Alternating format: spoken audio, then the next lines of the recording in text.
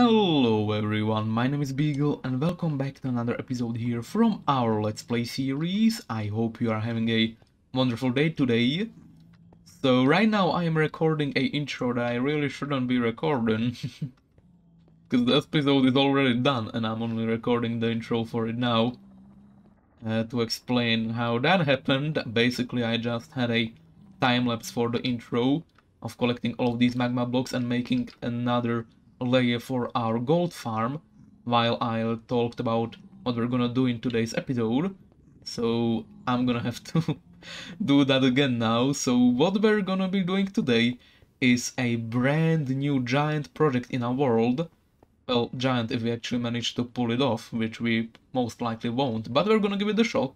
But yeah, before we start this new project, we're gonna let Bygl from the past explain the changes that we made to our gold farm, so take it over, Bygl. So we used to have hoppers all around the killing chamber, and I changed that up. Now we only have hoppers on one side, which is this one. They are under the slabs there. We used slabs on top of hoppers so the piglins don't get stuck in the hopper holes, right? And if we come down here, we don't have anything to take aggro. Oh boy, okay. Well, we gotta do the brave thing then. We gotta go in and punch one. See this work. There we go. That sound never ceases to scare me. Yeah, this farm is quite insane. Check this out. And we still haven't spawn-proofed a single thing down below the bedrock. Oh my god. I'm gonna fix that real quick. Where is it? There we go. Much better. So, where are the hoppers? They're here, right? Yeah, so these are the new chests that the mobs are collecting to. Yeah, this does actually work. I do use this quite a bit, even though I don't show this on camera a lot. And yeah, 30 levels just like that. New piglins are spawning on the outside, here they come. I think we can actually make this slightly more efficient by adding trapdoors about the glass walkways, or even connecting all of the glass walkways all the way around with a non-spawnable block like glass. That way they don't need to go to the sides to actually walk off, they can just walk off anywhere, right? But yeah, the more you use this farm, the less piglins will start appearing. Probably because they are taken by the mob cap down below the bedrock. So the only way to fix that is to actually spawn-proof the nether, which I don't really want to do. Not gonna lie. But yeah, this farm is actually directly above our nether fortress as well. So when we spawn-proof the area below it, it's also gonna help the nether fortress get more raids. So that is a nice convenience. Actually, I'm curious, how much gold did we get? Oh, it's full. Oh, jeez. How much gold did we get in that small amount of time? Let's craft them up. Almost a stack. That's not too bad. Yeah, 44 gold for like 3 minutes is not bad at all. I don't think so, at least. So, yeah. This project is kinda grindy, but I kinda enjoy working on it. It's my off-camera project right now. Oh, and they are still mad. Okay. And this is a fun thing. Let's fly down. This is what happens when you come down from here. Are they gonna do it? Yeah, you can see them all the way up. It's literally raining pigs. Oh my goodness. It's beautiful. Oh, that's hilarious. Check out all of these drops as well, jeez. This was like 3 levels just on its own down here. Also, where did this guy spawn? 'Cause they can't spawn on bedrock and this thing has a redstone component on top of it. How did you do it, magma block? How did you do it?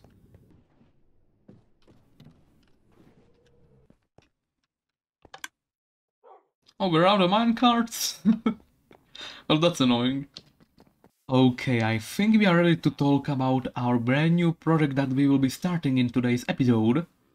Oh, how I how I waited for this moment to finally begin this project. And I was postponing it for a good reason, and the reason is that you always need good infrastructure before starting a really big project in your world, right? And that is what we now have. We have a good income of iron, good income of gold, a bunch of different farms set up, all of the basics, infinite rockets, all that, right? However, unlike most of our other projects, this one is not for resource gathering, this one is for resource management. Haha, so if you check out our storage room here, the Diamond Cave, this is the place where I probably spend most of my time off camera, and I also cleaned up all of the shulkers that were just lying around here. How did this chicken come here? Mobs aren't supposed to be able to walk. Around here we have a double carpet. Huh. Okay, so yeah, this here is our main storage room of the world, the Diamond Cave, and I still really like how this place looks with all of the diamond ore and soul lanterns. We have soul sand so we can quickly move around here, enchanting table, map so we can see all of the progress we make, all of the different workstations that you need, a bed for sleeping, and silos for blocks that you have way too many of.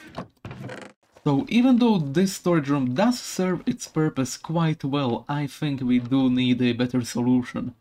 And that's how I came up with today's project that we will start working on. And it is most likely a project that we will never, ever finish. So keep that in mind, right? This project will be quite large scale, so I already set up a place where we will start building it today. It is this way from our base. So let's start flying. So this here is our main island, this is our task board, and if you fly this way, if we fly a little bit more up, you can see this is where we have the EFO phase, and this is the plains biome where we actually fought all of those charged creepers back in the day. So I think this is a pretty cool place where we can put this project, because it's quite big. We have lots of different biomes all around it, if these like spikes ever finish. Probably because we're loading a bunch of chunks. But yeah, we have a mountains biome, we have a spruce biome there, or a taiga biome.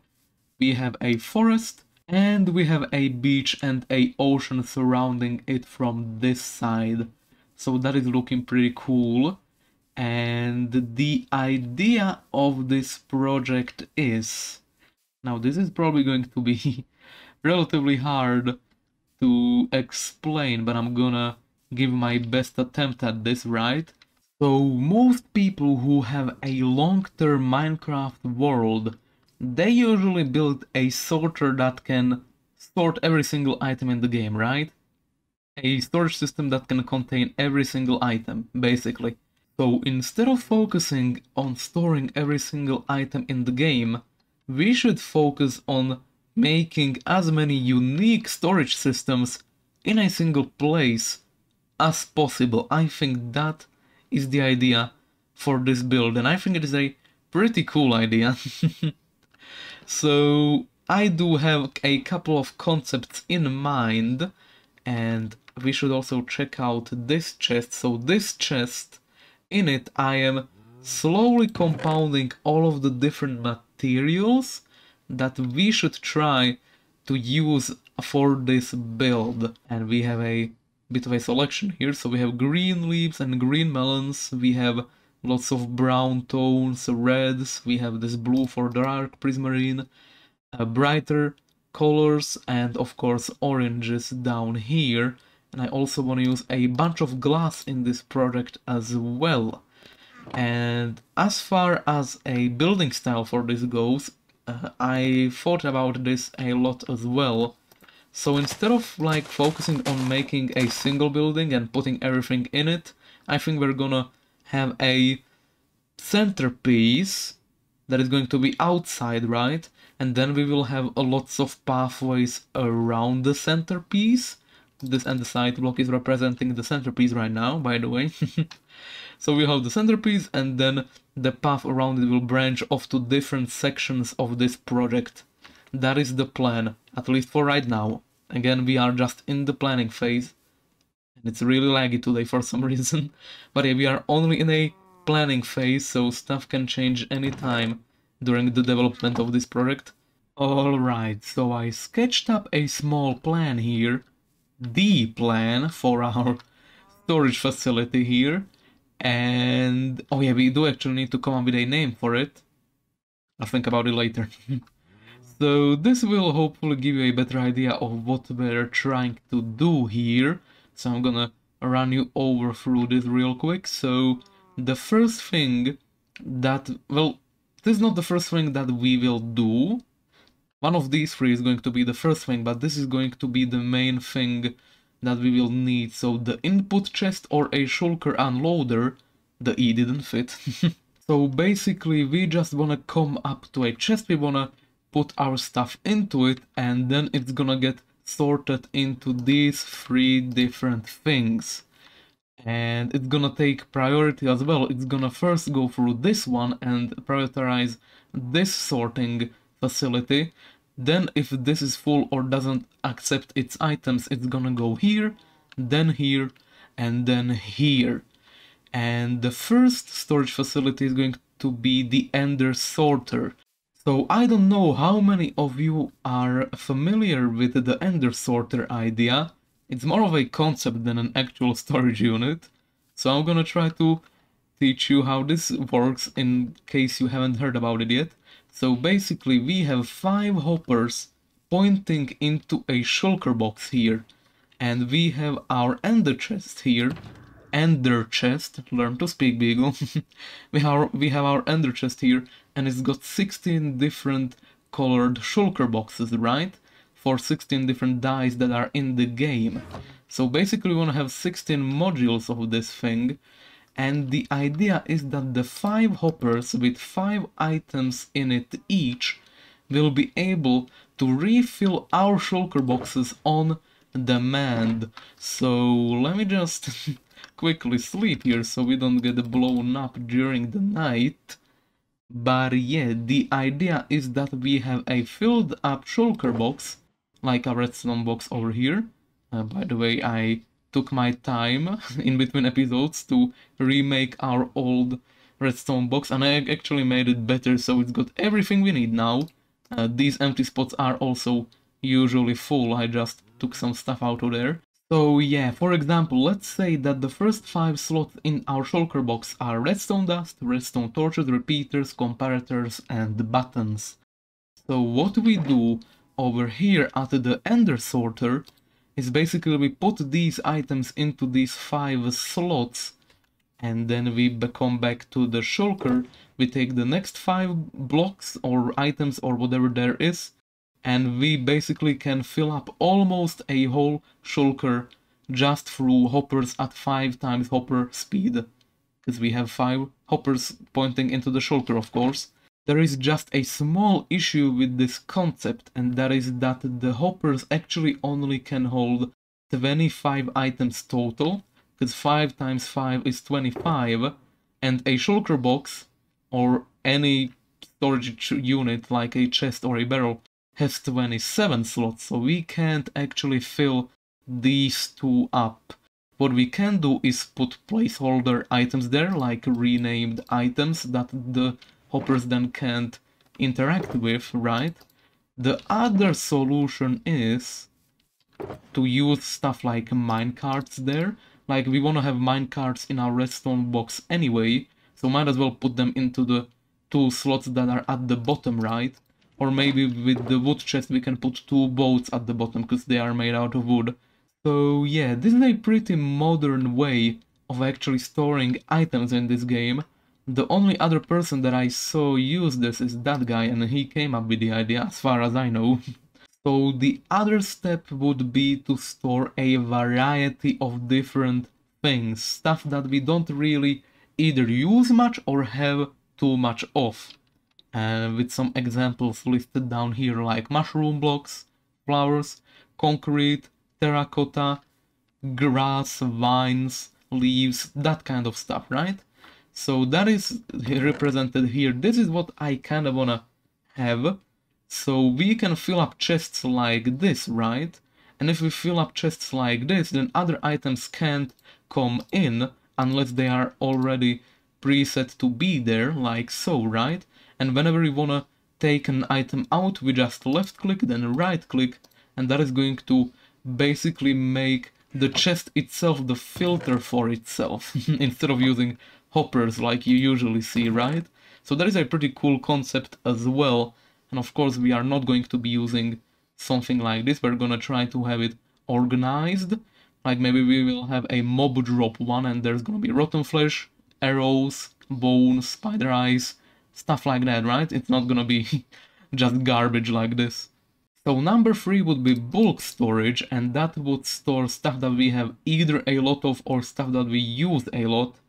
You know, stone, dirt, sand, gravel, netherrack, basalt, things like that, and that will be done somewhat like this. I'm trying to just use some visual aids here. We're gonna have a impulse sorter module here, and it's gonna put items into the chests, and the hoppers are going to act as filters as well. We built these down there in our iron farm in the last episode, I do believe, yep.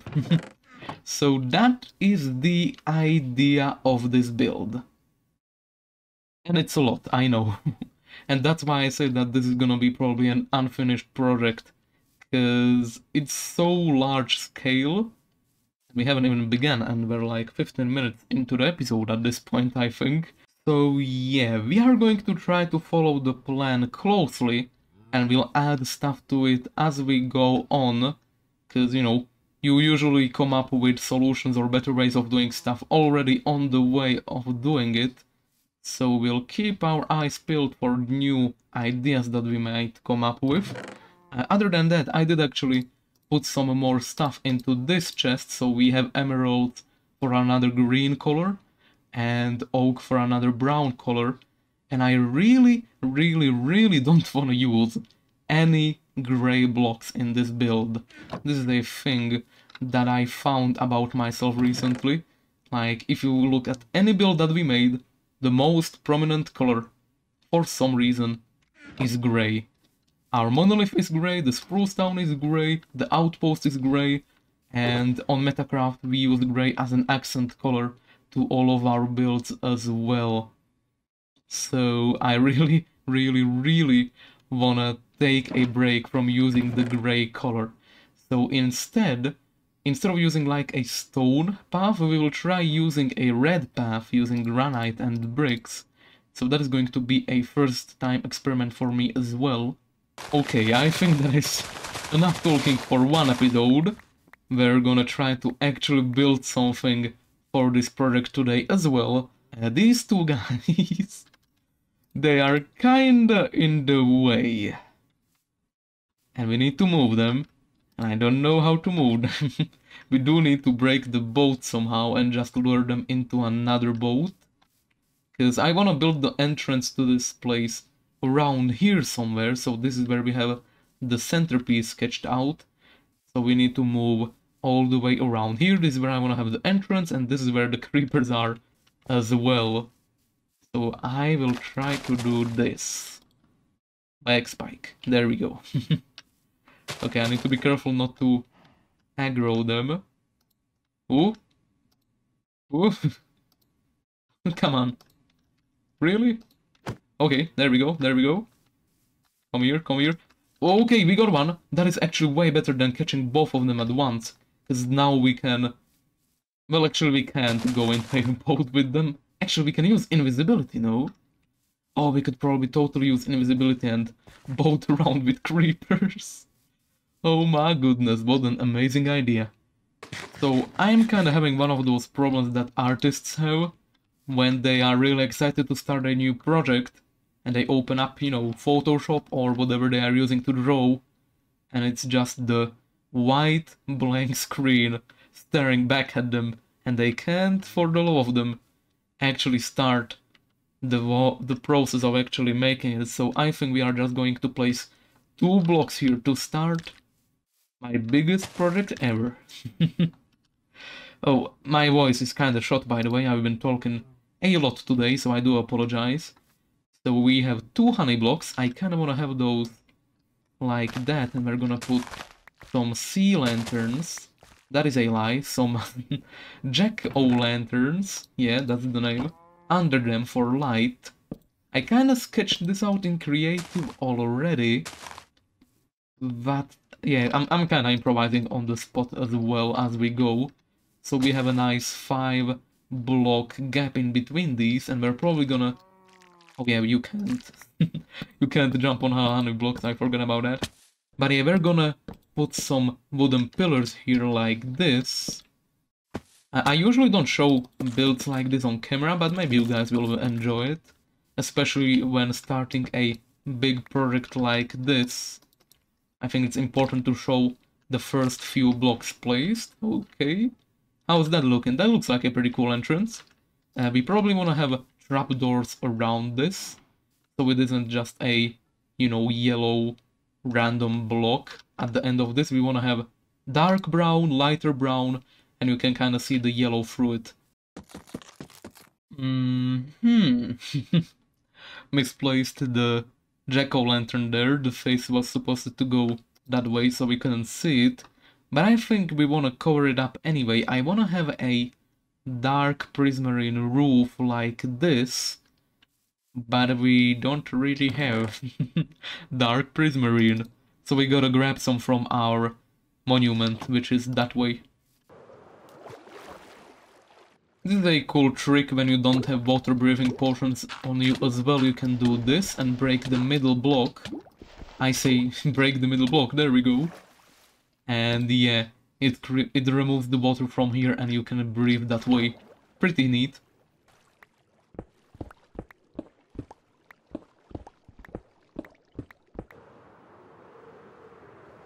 Such a nice view. We're gonna make a small arch like this, cover up the pumpkins. We're gonna make the same slope in the middle, but we're gonna try to have it one slab above it to see how that looks. I don't actually know how it will look, I'm just experimenting here. But hopefully it looks decent. Yeah, I do kinda like that. We can put some sort of block there as well. Probably something bright, like these emerald blocks. I think they could work relatively well. Oh, like spike. So let's try that.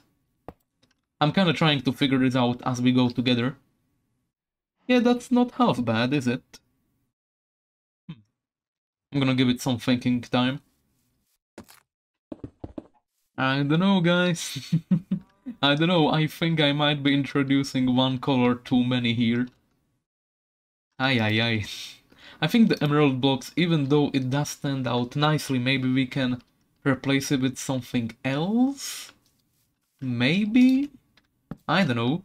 But I'm gonna try to keep experimenting here. Maybe we can try something like this. That does look kinda cool, it gives it some more support. We definitely need to put a arch here though.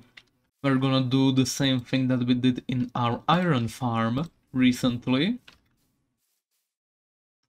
I like that. I do actually kinda like that. Okay. I think it's slowly coming together, the entrance here. I think I like this one slightly more. I still wanna experiment with that block up there, however. Because I do like the honeycomb there as well. But maybe we can try honey alone? Because it is see-through and that might be a good thing. Or a bad thing. That's why we experiment though. What other block is there that we could try? We could try a few actually. Let's actually take these prismarine blocks. I just took these randomly from the temple. Not bad, but I think not the vibe I'm trying to go for here.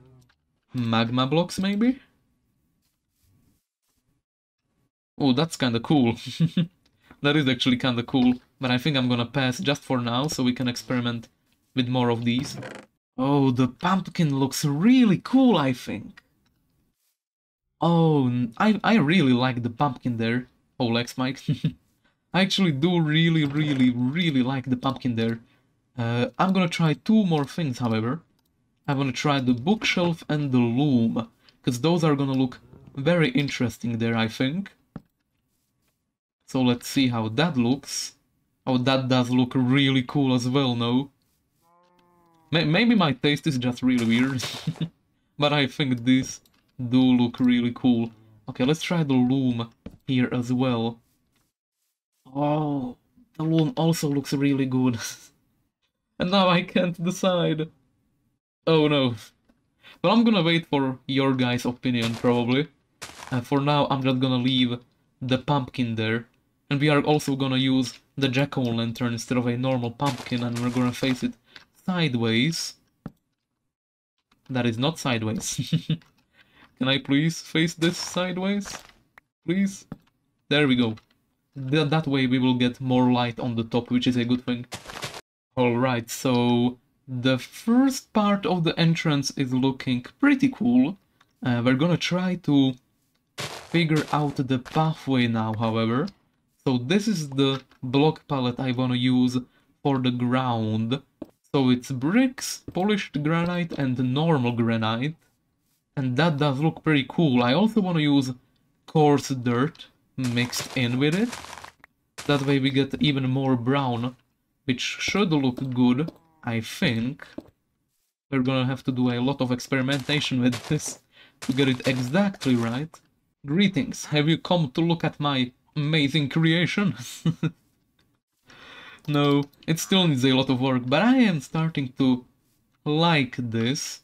Like, this is the first thing that you will probably see when entering from this forest here. So we do need to make sure that it looks cool, and I think it does actually stand up to my expectations. Yeah, that does look pretty cool. And it's also gonna get slightly bulkier when I finish it from this side, because I need to replicate that roof pattern over here. Excuse me? I'm trying to build here, in peace. Why are you ruining everything? Okay, I really can't reach that, come on. Hiya! Oh man. Okay, so the entrance is done from the both sides now. We will probably use some fences here just to break up this thing slightly, so we have kind of like a line that defines that this is the base and this is the outside of the base, right? And while building this, I actually came up with a pretty decent name that I actually came up with before, and I just forgot about it. So let's make a sign, so we can put it on top of this, so we can officially claim this as our new base or our new project. It's basically gonna turn into our base if we successfully manage to pull this off somehow. So the name of this thing is going to be... how do I line this? Probably like this. The Compendium Project. It's too big. The Compendium Project. That looks pretty cool, and I think it is a really cool name. So yeah, a compendium is basically just a library of things, I think. I am not entirely sure actually what the word means. But I'm pretty sure it's something like a library or a book that contains many things of a similar nature, right? So this is going to contain a bunch of sorters and stuff. And those sorters are also gonna sort different things on their own. So they are basically compendiums within a compendium, right? Therefore the Compendium Project. I hope I'm getting that right. And I hope I don't sound like an absolute moron, because that is not right at all.